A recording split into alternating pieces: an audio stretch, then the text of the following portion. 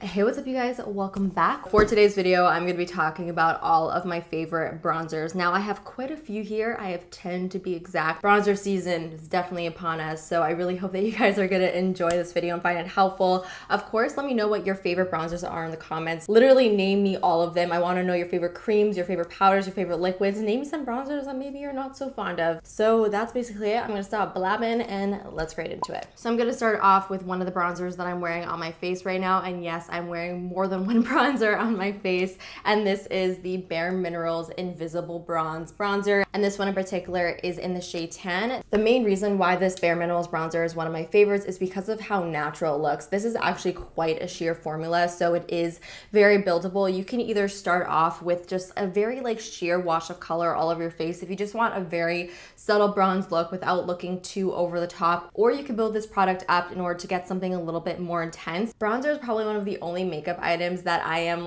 totally okay with if the pigmentation isn't that strong, because I really hate it when I just dip my brush into a bronzer. I'm not even scraping into it. I just lightly tap the surface and then I go in to apply it to my cheeks, and it's just a streaky orange mess because the powder is so pigmented and powdery that it just applies a little bit too heavy to the skin. So because this particular product is sheer and buildable, you are able to layer the product very slowly in order to get your desired intensity.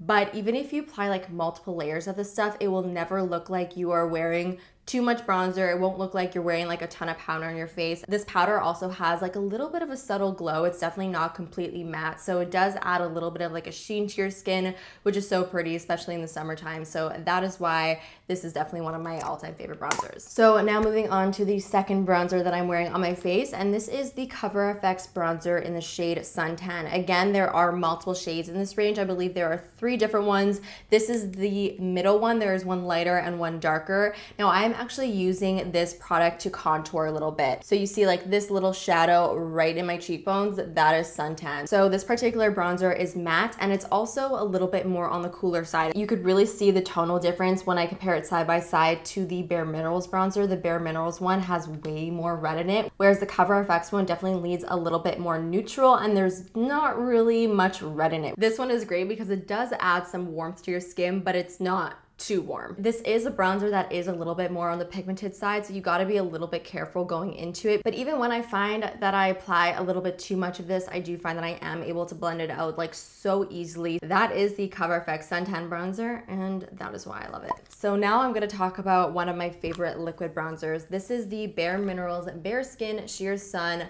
Bronzer Serum. Now, I have spoken about this on my channel quite a few times. If you've been around for a while, then you've definitely heard of this product before. Now, liquid bronzers in and of themselves could sometimes be a little bit tricky.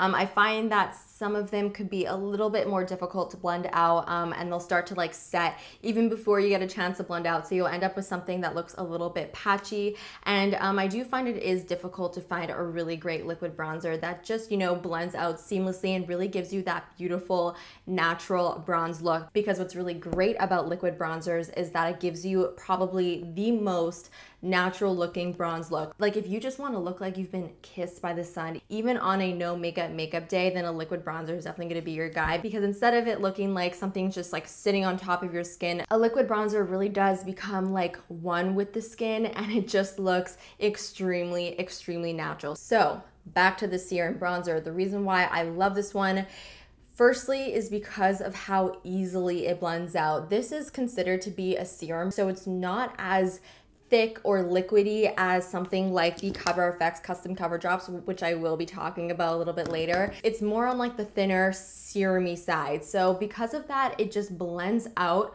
just effortlessly. And I also find that it doesn't set down too quickly, so you do have a lot of playtime to sort of move it around. And of course, the shade of it is beautiful. I really love how warm it is, and it's warm without it being orange. And so now I'm gonna jump back to powder because I like to keep you guys on your toes. So you may see a little bit of a theme running through my videos. I really love very natural looking skin products. I love products that look like they're a part of the skin rather than just sitting on top of it. So you'll notice that a lot of my recommendations go along that theme. So this Makeup Forever Pro Bronze Fusion bronzer definitely lands in that category. So this is another powder that applies to the skin more on the sheer side. So like I said with the Bare Minerals one, you could build this up to something more intense, or you keep it nice and natural and sheer. But what's so beautiful about this particular bronzer is the actual texture of the powder. When you touch it, it does not even feel like powder. It almost feels sort of like a gel-like, cream-like formula. So if you're somebody who may be intimidated by creams or liquids, but you still want the look that creams or liquids give you, then I think this is actually a really great option because it does give a very similar look. This bronzer range actually has a lot of different shades and a lot of different finishes. This one in particular is in 20M, and it is definitely my favorite because it does have a little bit of a sheen to it, but it's not sparkly, so it gives your skin a very, very subtle glow. So now moving on to my all-time favorite drugstore bronzer, which I think is actually,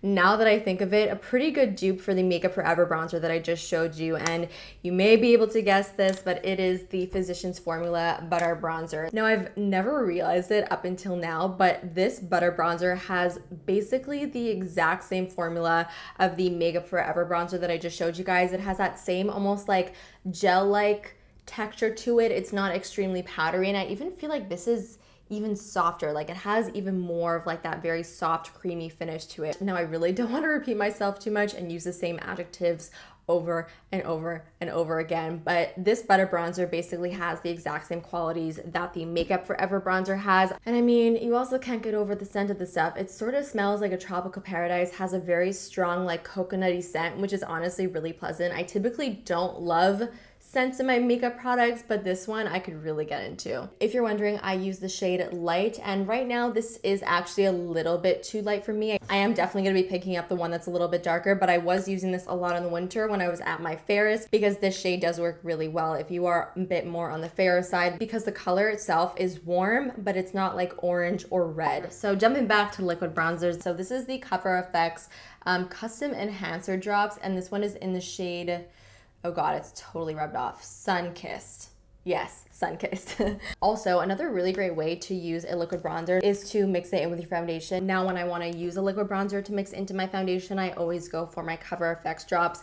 Again, just because these are not too warm or too red or too orange, it just mixes in really perfectly, just giving my foundation just a little bit more of like that bronzier glow, just to like boost it up a bit. And I never use more than one drop, by the way, because these things are potent. The only con that I would say about this product is that it does set very quickly. So this is one of those liquid bronzers that you have to work very quickly with. Otherwise, it could potentially look a little bit patchy if you don't blend it out fast enough. So next, I've got another powder here that I think is great for both bronzing and contouring, similar to the Cover FX Suntan Bronzer. So this one is from the Sephora collection, and it is in the shade Los Cabos. So this is another matte bronzer, and I'm gonna compare it actually to the Cover FX one so that you guys can see that they are fairly similar to each other. So Suntan from Cover FX just seems to be a little bit deeper, but they are sort of like the same type of idea where it's like a neutral bronzer that can be used for both contouring and bronzing. So this is just another option that I want to share with you guys because this is also pretty affordable, especially for a brand that's sold at Sephora. So now let's talk about a cream bronzer, and this is, I believe, fairly new. It's from Benefit, and it is called the Hoola Quickie Contour Stick that I probably would never contour with because this product is very warm. I'm gonna swatch it for you guys right over here. You can see it's a very, very warm product, perfect for a bronzer, but definitely not to contour. Now, it's very similar to liquid bronzers. Cream bronzers could also be a really big pain in the ass to blend out. Sometimes they could just look a little bit patchy, depending, of course, on the formula, but I really love the formula for this little stick over here because it does blend out so nicely. Sometimes cream products can be a little bit too dry or too stiff, so they could be more on the difficult side to actually blend out and look flawless and smooth on the skin, whereas this one is actually very easy to manipulate. So I'm gonna show you guys with the swatch that I swatched just before. Look how easy it is to just like move around even after sitting on my skin for a few seconds. Bam! What's really great about this product is that once you blend it out, it almost has more of like a powdery finish to it. So it's more of like a cream to powder formula. So that means that if you have oily skin and products like these sort of scare you because they feel like they're not just gonna combine well with your more oily skin type and you feel like they're probably just like not gonna stay, this one will, because it does dry down to that powdery finish and it does not feel wet or sticky whatsoever. It will not make you look more oily than you are. It will simply just blend into the skin and like disappear like it wasn't even there. So those are all of my thoughts on the Hoola Quickie Contour Stick that I would not contour with. So the last two products that I have to talk about are actually both from Hourglass. Hourglass probably has the most finely milled powders that I have ever tried, and because they are so finely milled, they just combine with the skin perfectly. And I also just really appreciate the subtlety that the Hourglass powders have. They're not in your face or too intense, and that really goes for all of their powders in every single one of the ranges that they have, and their bronzers are really no different. I also love how these powders look on mature skin, again, because they just sort of mesh with the skin so well. They don't accentuate fine lines. So I have two favorite bronzers from the bronzer collection. The first one being Nude Bronze Light, and this is a matte shade. So like I said, I do really appreciate the subtlety that a lot of the Hourglass powders do have. This powder is definitely not going to give you like a very intense bronze look, but it's still going to warm up your skin. So I've been really enjoying this on the days where I'm like literally not wearing any makeup. Like, I'm not talking about my no makeup day. I'm talking about like no makeup is on my face. And sometimes I do like to apply this just sort of dusted all over my face just to give me a little bit of color so that I don't look completely dead. And because it is so subtle and because it's matte, it just sort of works for a look like that. So another one of my favorites, and probably my favorite of the two, is this one over here. This is called Luminous Bronze Light. So this one in particular has the luminous powder running through it, and then of course you have the bronzing shade in here as well. So this one is not matte at all. This definitely has much more of like a sheen to it. 99% of the time I do not like it when my bronzers have shimmer in it, just because I find that most brands don't really do shimmer in bronzers right. I find a lot of the times I just look like a disco ball mess, and it's really not usually the look that I like to go for. But I mean, it's Hourglass, and Hourglass knows how to do subtle, and the shimmer in this product is so fine and so subtle that it's not like overbearing or obnoxious. It really just sort of adds to the glow that the powder already has. I just want to apply a little bit to my cheeks so that you guys can see. So this is before. My skin's already pretty glowy. Hopefully you guys will be able to see the difference.